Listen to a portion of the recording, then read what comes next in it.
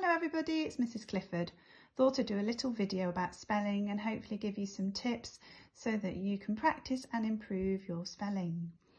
Now, one of the techniques that you can use is called look, cover, write and check.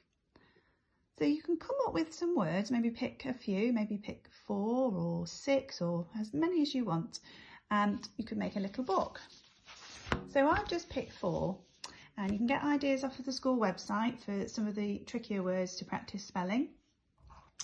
And I've written the words here, said. So if I was to sound out said, that wouldn't be right, would it? This is how we spell said. So it's got a bit of an unusual pattern. And we have once, one as in number 1, and people. You probably read these quite a lot in your reading books, like said and people. Or once, like in once upon a time, but they are tricky to write. So if you use this technique to just pick a few to practice, hopefully it will help you improve your spelling. So remember what we said first, you look at the word.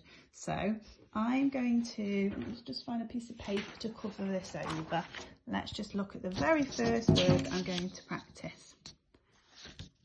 Said. So look, cover, write and check. Just put them together. Oh yep, I got that one right. So the next one is once. So I'm going to look carefully. Once. Look, cover, write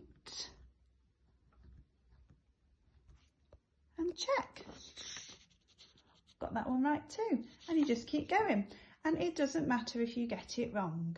It's about practicing and practicing, and then in time you hopefully will remember some of these words so that when you do your writing you will have some good spelling in there. So hopefully that little technique helps.